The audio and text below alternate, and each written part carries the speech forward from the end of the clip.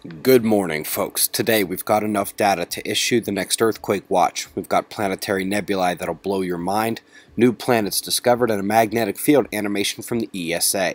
We'll also check out the lithosphere, atmosphere, and space weather. Let's begin there.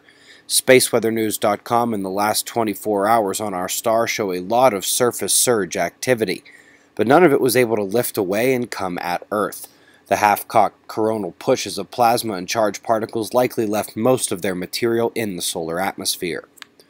Solar flaring continues to be anemic, nothing doing despite the surge in sunspot number, and the Earth-facing quiet continues. Beta polarity at every group, but there are no collisions. The magnetism is well spread apart, with most mixing potential being at the periphery of the groups. Furthest incoming, way up north, appears to have actually spread out a bit without any new umbral production. Solar wind, you see yellow speed dropping over the last day and a half, and that means we're back to ambient calming conditions in Earth's magnetic shield. Over the last day, moderate earthquakes and unusual location rumbles were the top news. Hello, Australia. Another one in the North Atlantic Ocean there.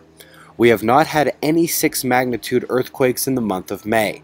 Last set of coronal holes had their influence quashed by geomagnetic activity, but by tonight the northern opening will be facing Earth with its trans-equatorial extension just a few days behind it. Top articles begin here.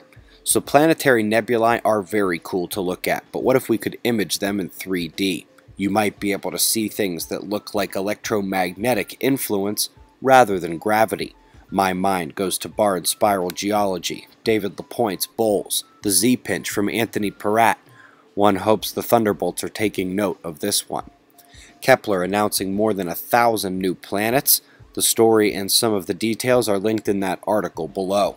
Also this, animation of the magnetic field weakening from swarm, shows a continued scary trend downward, albeit with a very confusing article attached to it. We're going to discuss that more soon. Top weather stories include more tornadoes popping up in the U.S. overnight, this footage coming out of Kentucky. And also this, low pressure intensification over Africa this past weekend caused an incredible amount of rainfall to drop on Rwanda. Landslides took out 500 homes and took 53 lives, most of them children. The region is very hilly, but drainage is slow in the lowlands, however, so flood and landslides, big concern for them. Folks, we've got literally hundreds of hours of material at suspiciousobservers.org. Podcasts, special features, and deeper looks into the news stories that touch on our most covered topics and concerns.